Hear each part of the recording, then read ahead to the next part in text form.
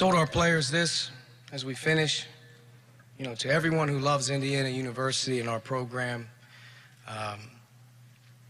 the identity of an Indiana Hoosier reads like this within our walls. They'll embrace high standards both in the classroom, on the basketball court. They'll compete for excellence in both. Represent yourself, your family, in Indiana University in a first-class manner at all times. Tell the truth and make no excuses regardless of the circumstances. Respect your teammates. Take responsibility for their well-being and treat them as family. And understand our team's attacking mentality. Pursue relentlessly a competitive edge in all that you do in our program.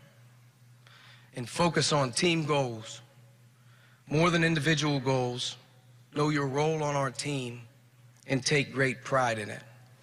If we can get our players to buy into that code and we stay circular around that identity of who we are every day and who we bring in here every day, then I think at the end of the day, the main goal will happen, which is to make this great state, all of our alums, our former players, this university, and everyone who's growing up in the state of Indiana very, very proud, because the expectations are set high and they're achievable.